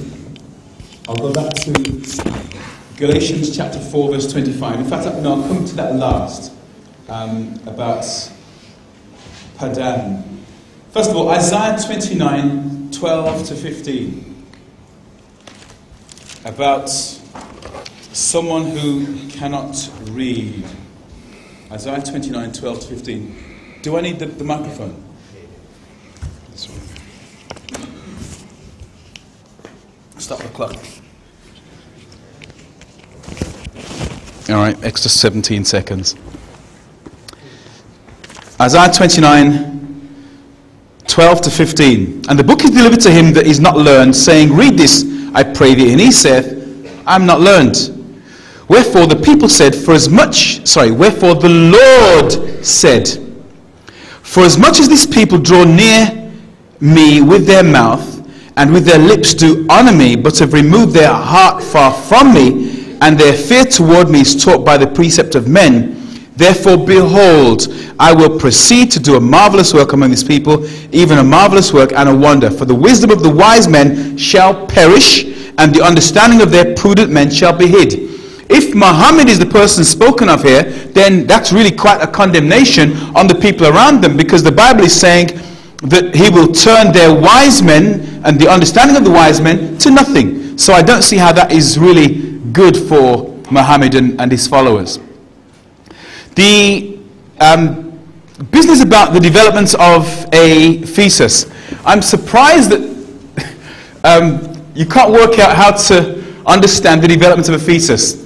If you find an animal that has died and you decide, chicken or a lamb, a sheep, I'm going to kill it, and that animal is pregnant, then you can see the various developments of the unborn embryo of a lamb, a chicken, of any animal. And that's how you can discover how the gestation of the unborn takes place. You don't need to read a book. You don't need to have a revelation from God. You just need someone who maybe kills animals after they're pregnant in order to study the development of the unborn. And the Greeks were doing that for many, many centuries.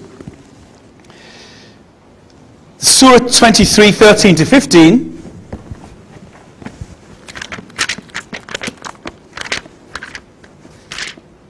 Surah 23, 13 to 15 says, then we placed him as a drop of sperm in a place of rest firmly fixed. Then we made the sperm into a clot of congealed blood. But the sperm isn't made into congealed blood. Then of that clot we made a fetus lump. Then we made out of that lump bones and clothed the bones with flesh. Then we developed out of it another creature, so blessed be Allah, the best to create. We didn't see on the screen a little skeleton in the womb. We saw a little flesh. So if the skeleton comes first and then the flesh comes on top of it, that actually isn't accurate. We saw the outline of an embryo where the skeleton isn't properly formed, you have flesh and the skeleton, and they both have to grow together. We know from biology that life starts out as a single cell, and the cell divides and divides and divides and divides. It's not bone first, and then after the skeleton is complete, the skin. Not at all. The whole creature begins from a nucleus and cell division.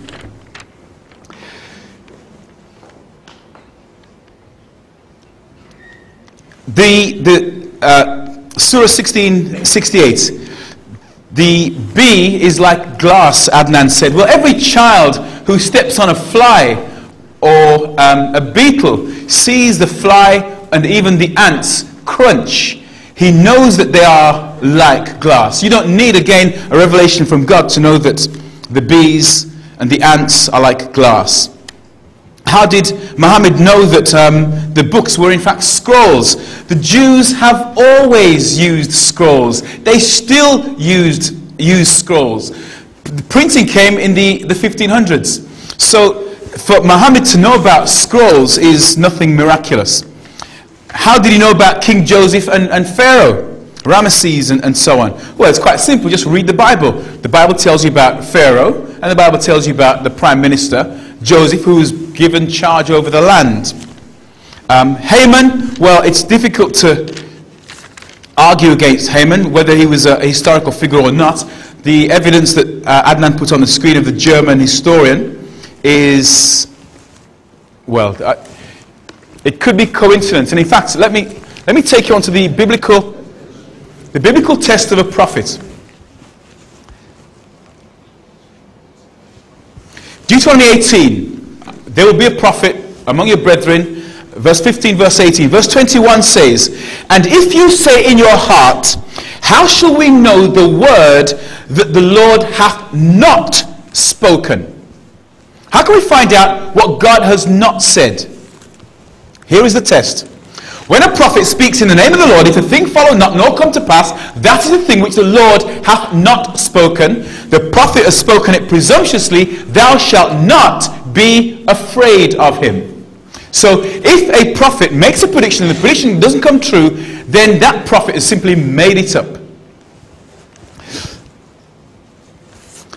On an Islamic website, it says that there are 6 tests of prophecies.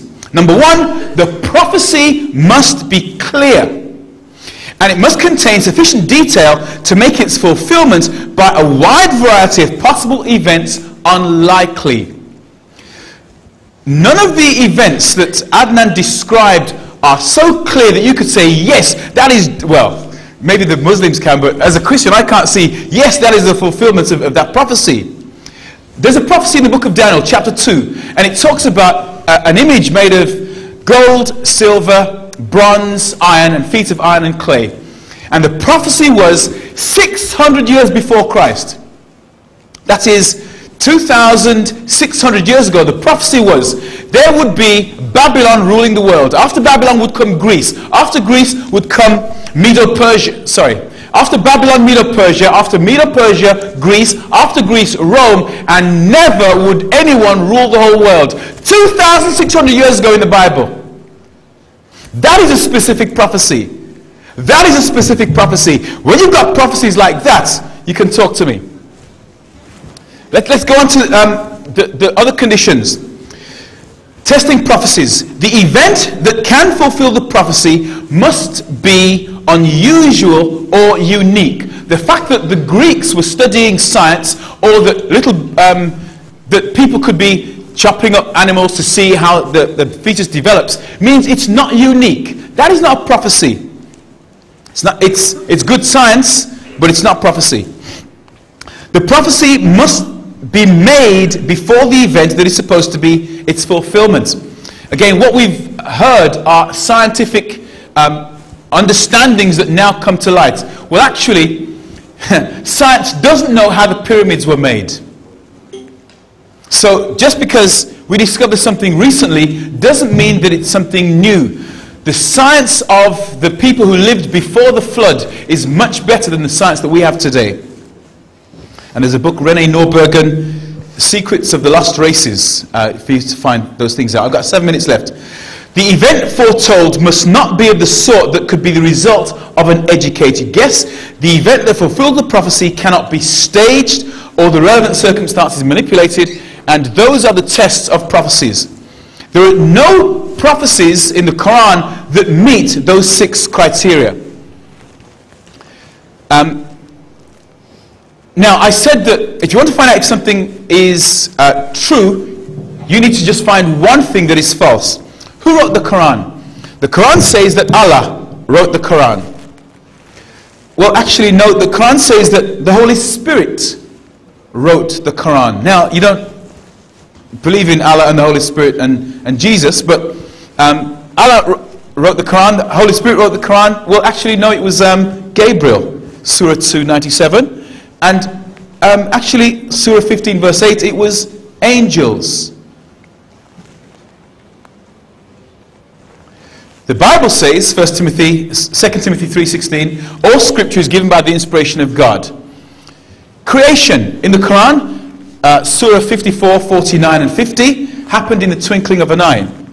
Surah 41 verse 9, it took 2 days. Actually, no, Surah 7:54, 6 days. Surah 10:3, it also took 6 days.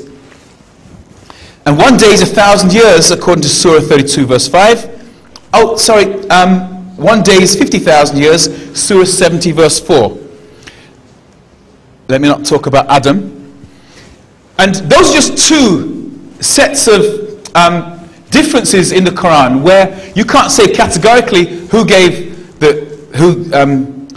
the Quran or how long creation was. The Bible test of a prophet, and this is coming back to Padan, Kedar, Arabia. Isaiah 8 verse 20, to the law and to the testimony.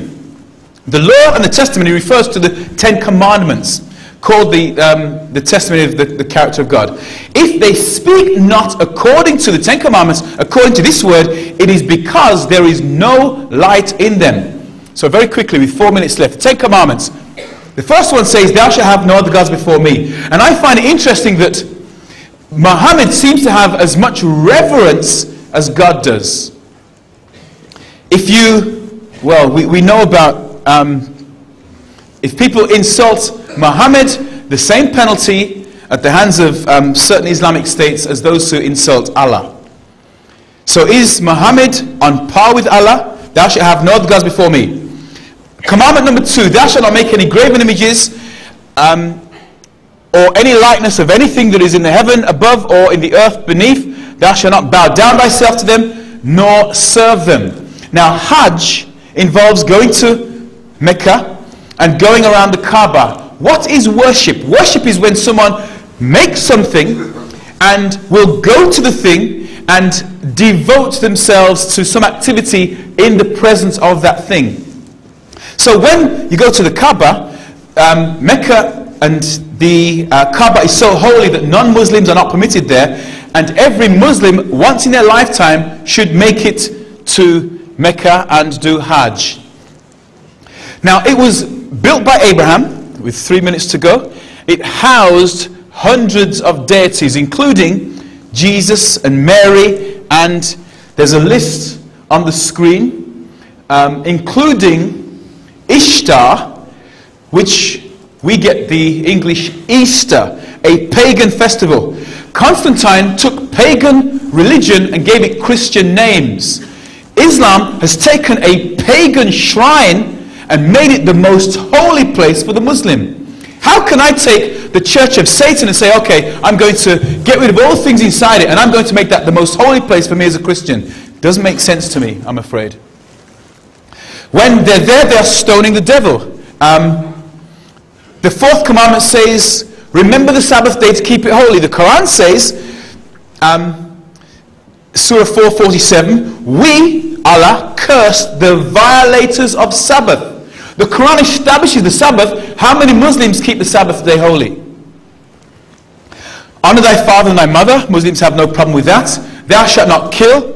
Ayatollah Khomeini, when he killed thousands of Shias, says, no people have been killed in Persia, only beasts. he seems to think that you can do whatever you want. Thou shalt not commit adultery. I was quite disturbed by this surah. Do not compel your slave girls to prostitution. Whoever compels them, surely after their compulsion, Allah is forgiving, merciful. So don't do it, but if you do it, I'll forgive you. No problem with thou shalt not steal. Thou shalt not bear false witness. 40 seconds left. Surah 9. It's called the immunity. Freedom from obligation is proclaimed from Allah and His Messenger toward those of the idolaters with whom you make a treaty. So if you make a treaty with idolaters, then honor that treaty for 4 months. At the end of 4 months, Surah 9:5, when the sacred months have passed, slay the idolaters where you find them. So this is giving Muslims license to say, yes, we agree that we'll have peace, and then when 4 months are up, to completely ignore that. That is a false witness. And all I'm going to say to finish is, if you leave Islam, you're in trouble. If they turn renegades, seize them and slay them wherever you find them. I haven't finished yet. One more. The Word of God is given so that we might know what's coming in the future. And the most important thing for us in these last days is to know prophecy. The most important thing for us to know is prophecy. The Bible is full of prophecies. I hope that you will follow the Quran's advice and read the Bible, and if you can't understand the prophecies, I'm very happy to come back and to explain Daniel chapter 2 about the history of the world, and Revelation talking about the end of the world and the mark of the beast. Do you know for 160 years my church has been teaching America will become the worst nation in history and cause terrible things? You may be surprised by America, but we are not. If you want to know what's going to happen in the future, make sure you study the Bible and understand it.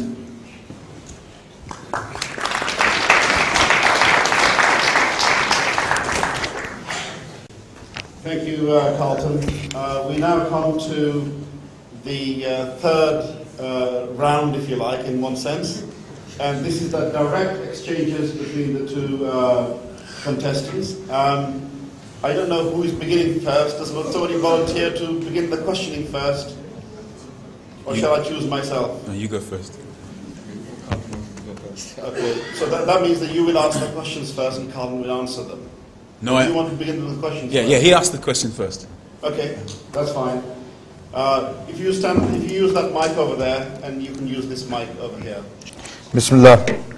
Bismillah ar-Rahman ar-Rahim. Alhamdulillah wa ba'd. Carlton, first of all,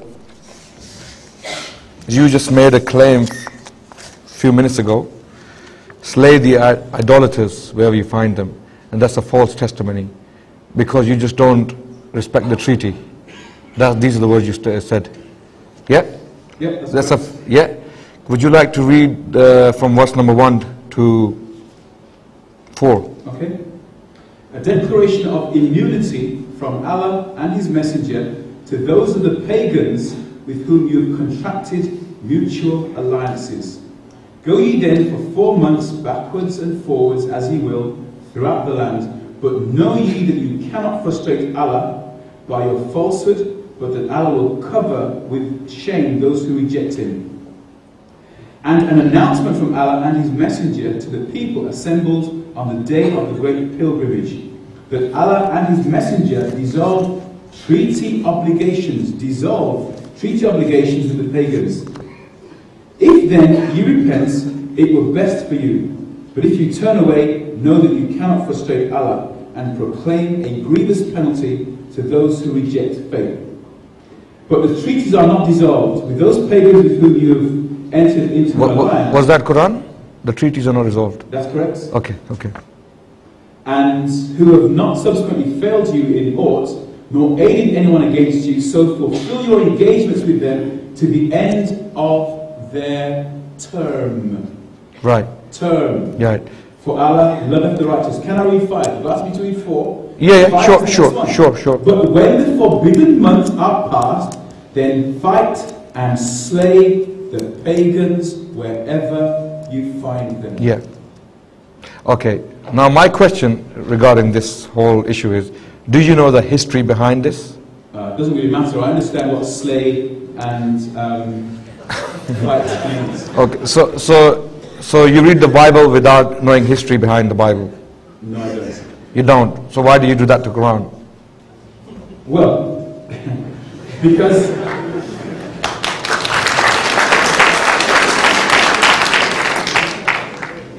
are you saying this is confusing and I need to know the No, history? it's not confusing. It's very, very clear. It's saying what happened was the pagans of Quraysh had a treaty with Muslims for 10 years.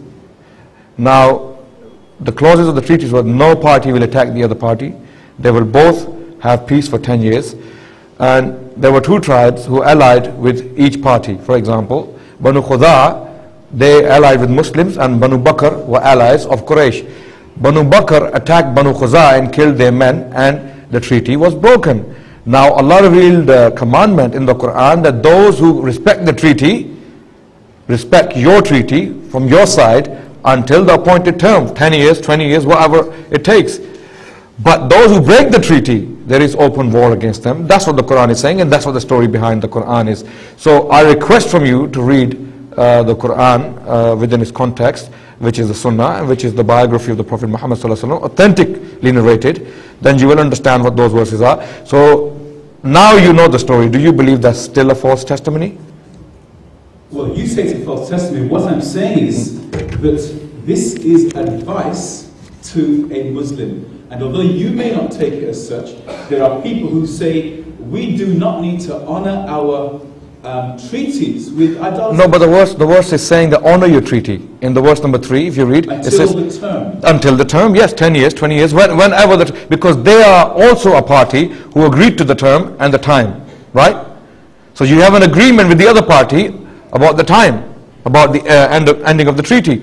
So when the treaty ends, if they don't renew it, then you can do what you like. But until the appointed term, respect the treaty. So is this a false testimony? You're saying that the treaties are only made with a time limit. So in other words, no, whenever they made like that. No. What I'm saying is, if I say let's have peace between us, I'm not going to say for 2 weeks or 2 months or 2 years. I'm saying let's have peace between us. But if, for example, this is exactly what happened in the time of Quraysh, the time of Prophet Muhammad ﷺ, between Quraysh and Prophet, that they appointed a time which was 10 years. This happened. No scholar on the face of the earth, no Orientalist, no Christian scholar who studied Islam, like people like Professor Watt and Bell, they never ever claimed that this never happened. So this did happen. If it happened, there was a treaty in place which they broke, and Allah revealed in the Quran, now they've broken the treaty, you can go against them. Is this a false testimony? Do you still stand by your statement? Yes, I do. This is advice. It says, it's called the immunity. Are you saying that it only applied to the treaty at that time? Because there are people who see this today and say, we are free from our obligations. Bring them to me, I'll give them medicine. If you see those people. But my point is clear. You can choose to have your own opinion. It's not a problem. Do I still continue with my questions? Do I ask 3 questions here? Okay. So now you said that you raised an issue about the embryology in the Quran, which I believe that is one of the evidences of Quran's divine origin. Do you reject the testimony of the most renowned authority in the field of embryology? You're a professor in IT, where I respect your credentials in the field of IT. If I had something wrong with my laptop, I'll come to you. But if we were to learn about embryology, we go to the authorities. Dr. Keith Moore is not a Muslim. He's an authority in this field. He clearly stated, now you said in your presentation that bone and flesh are formed together. Okay? Yep. That's what you said. You stand by that? Yes, but okay, you do that. Dr. Keith Moore, in the 3rd edition of his book named Developing Human, on page number 364, he states, the shape of the skeleton determines the general appearance of the embryo in the bones stage during the 7th week. Muscles do not develop at that same time, but their development follows soon after. The muscles take their positions around the bones throughout the body and therefore clothe the bones. They clothe the bones. Thus the muscles take their well-known forms and structures. Let's read the Quran. What does the... I'm reading for you because I'm here. It says, okay. Then we made the sperm into a clot of congealed blood. So it sounds like it starts with a clot of blood. Then of that clot, the Arabic word for that is nutfa. Nutfa doesn't actually mean... This is an Arabic language, can never be accurately translated into English. Okay. We can have expressions. Then on that clot we made a fetus lump. Mm-hmm. Then we made it out of that lump bones and clothed the bones with flesh. Clothed the bones with muscles? With flesh. No, Arabic word is mudgha. The Arabic word, let me confirm this. The Arabic word for this particular...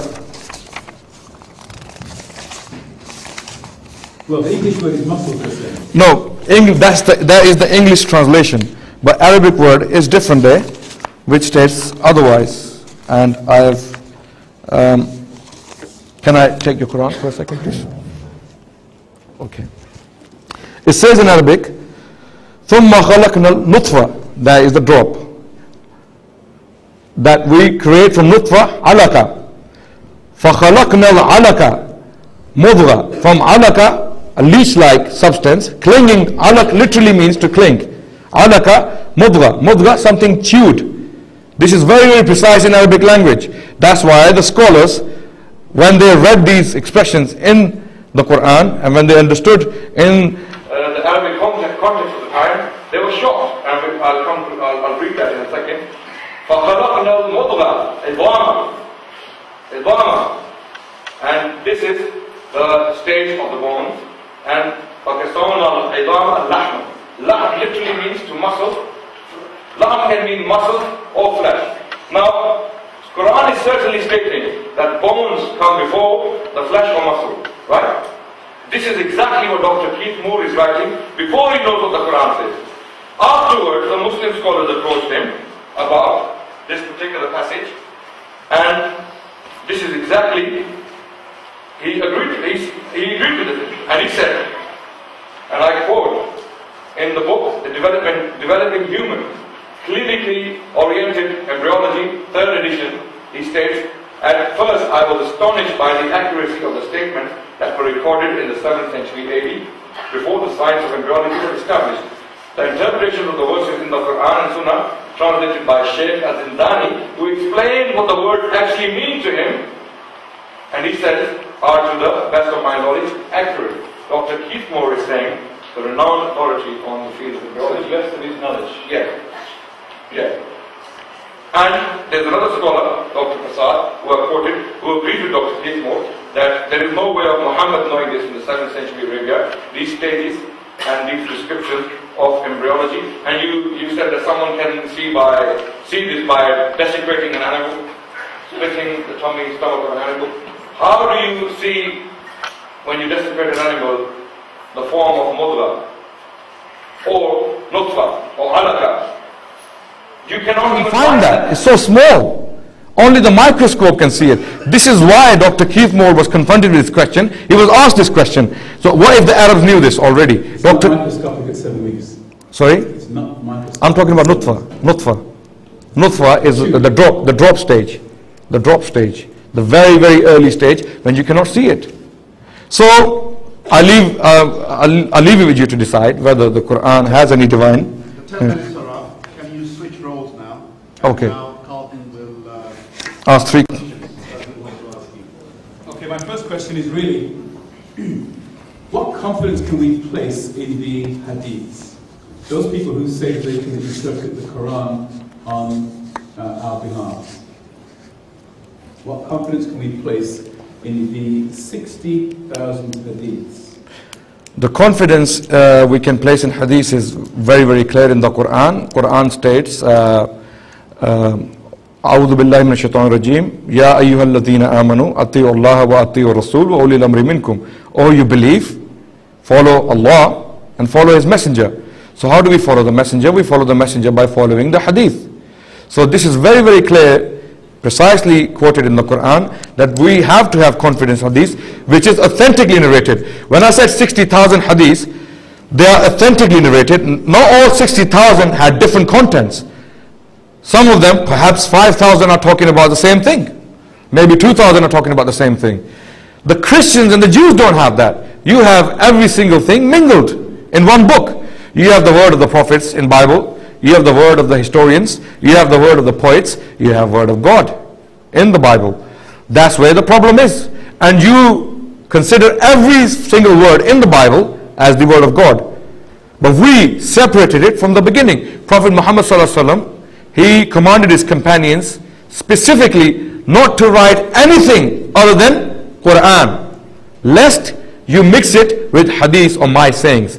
There is nothing more important than the Quran itself. That's why it was so easy for them to collect it, put it in one codex, 2 years later, and they have a book codified in one volume, which we have today.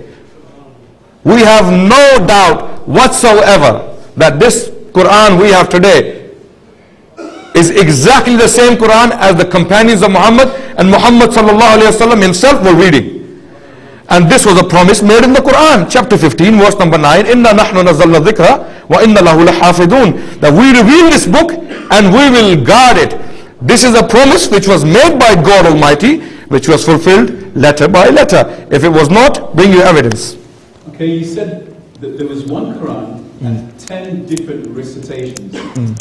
Now, if there are 10 different recitations from one Quran, and the Quran was revealed over 12 years, what you're saying is that Muhammad, who couldn't read and write, heard revelations over 12 years, told them to his companions, and the companions managed to remember word for word, letter for letter, what Muhammad said over those 12 years. And Uthman, when he's collecting them all together, could also remember word for word, more than 12 years after the first revelation, what was said. Okay, the answer to your question is, here with me. I will quickly, because otherwise it is very difficult to understand. How did the Quran get to us? Now this is the miracle of Quran. This is the promise of Allah. We have 7 famous recitations. There are other 3 which are not very famous, but 7 standard ones. Okay? From Medina, the narration we have of Quran is coming from Nafi. Okay? Who did Nafi quote from?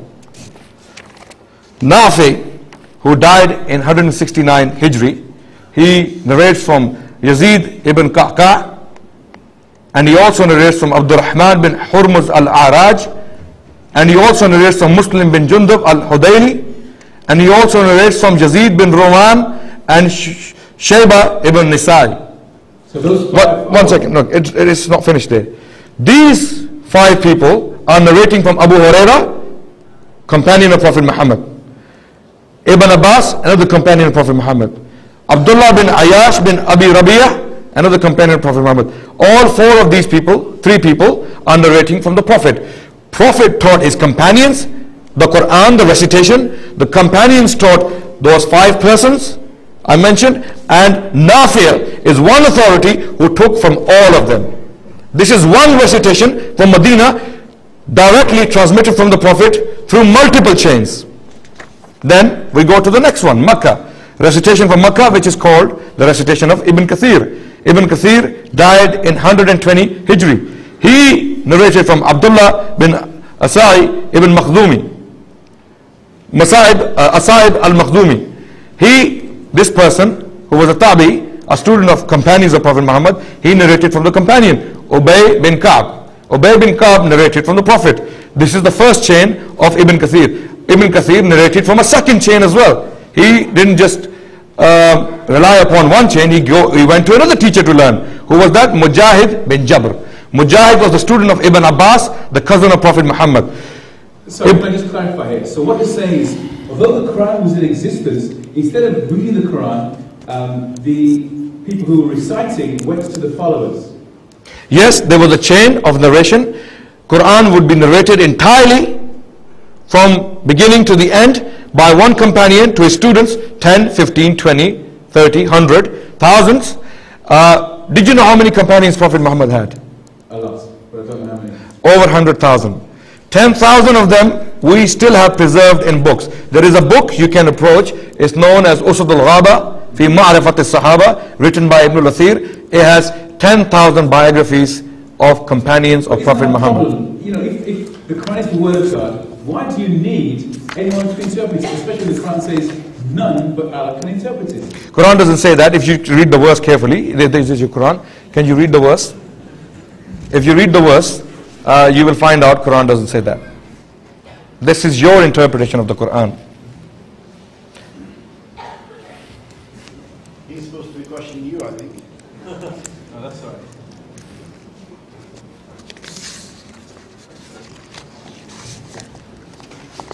If you read the verse, please. Surah 3:7. Yes. Surah Al Imran, verse number 7.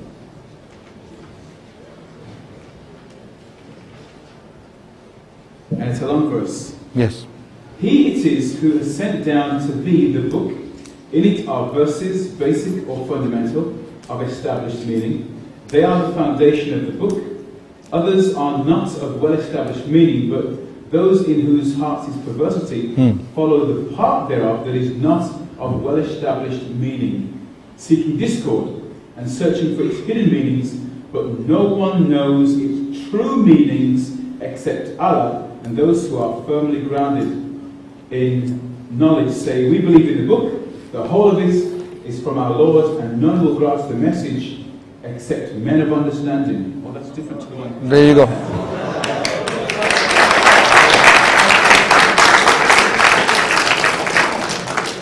In my defense, I should say that the Quran that I got was off the internet. So this is, well, you laugh, but if we're told there's only one version, I actually have two different printed versions, and so now there is a modern version that gets rid of the difficulty of none can understand it except Allah. Because the version that's online is the ancient version where there's no copyright. The modern versions where there is still copyright, you can change it and make it palatable. We only have, fortunately, we only have one version, which is Arabic. That's the Quran. So we have no problem. When I read the Quran, I look at the Arabic text, not the English. That's why I do not get misguided. So what you need to do, if you really want to debate Muslims, you have to. I'm not saying it's a condition, but it is an advantage. You can learn Arabic. Okay, my last question is: you said that I misquoted Surah 19. 33. Yes. Peace on me on the day I was born, and on the day I die, and on the day I'm raised to life. You no, not raised to life. Raised alive. Abu Awthu al-Hayya. Well, again, that's Arabic. Again, your internet translation. It's not raised to life. It's raised alive. So peace is on me the day I was born, the day that I die, and the day that I shall be raised up to life again. To life? Correct. To life again. That's wrong. I won't throw it away though, because people might get upset. That I shall be raised up to life again. Now, when you read the Arabic, وَالسَّلَامُ عَلَيَّ يَوْمَ وُلِدْتُ. Salam, the peace be unto the day I was born. وَيَوْمَ أَمُوتُ, when I die. وَيَوْمَ أَبْعَثُ حَيَّ, when I'm raised alive, not raised to life. So this is the correct translation. If you read the Noble Quran translation, and I'll ask you to read this to congregation as well, for them to understand. This Abdullah Yusuf Ali translation is a very good translation, but it has many mistakes, like King James Version and NIV and all the other translations. No, the NIV has many mistakes, but not the... Abdullah Yusuf Ali is one of those examples. If you read chapter 3. And it is as you say, and peace be upon me the day I was born and the day I die. Did he die or didn't he die? No, he didn't die. He will die. He will die. Because Quran is very clear. I die, and the day I shall be raised alive. So you're talking about the last bit, which is controversial, but the day I die, this is Jesus. Yeah. Now, what does to die mean? Doesn't it mean to cease to live? It is amazing. If you go to chapter 4, Well, verse number 159, it answers your question. The day will die. 4159 says, so you didn't like Surah 533, and so you take us to 59. 159 says, 159. If you read it. There is none of the people of the scripture, in brackets Jews and Christians, Yes. but must believe in him, Before his death. Isa, the son of Maryam, as only a messenger of Allah and a human being before his Death. death. Yes. Before his death. Qabla mauti in Arabic literally means that no one of the people of the book, Christian and Jews, will be left until they believe in him before his death. This is talking about the return of Jesus, the son of Mary, near the end of times. That's what the Quran is telling us, that he will return and then he will die. Qabla mauti, before his death. So he hasn't died. This is very clear in the Quran. So please do not bring this up again in a debate with a Muslim, because this is not true, and it makes you look that you haven't studied the Quran properly. So this is very, very clear in the Quran. So what you're saying is Jesus will return again and then he will die. Yes. What you believe. That's what you believe, don't you? He will return, but he will not die. It will be an end to life. Oh, because you believe he's God. That's another problem altogether. We have already had a debate last week, 10 days ago on that. So thank you very much indeed for your question, Carlton. And we'll hand it to our brother here.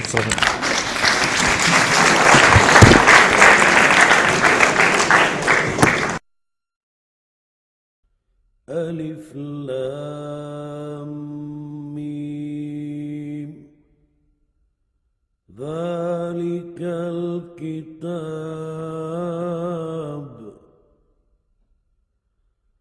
لا ريب فيه هدى للمتقين الذين يؤمنون بالغيب ويقيمون الصلاة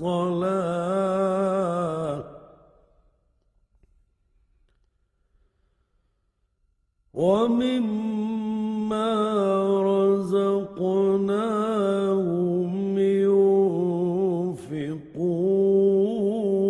ينفقون والذين يؤمنون بما أنزل إليك وما أنزل من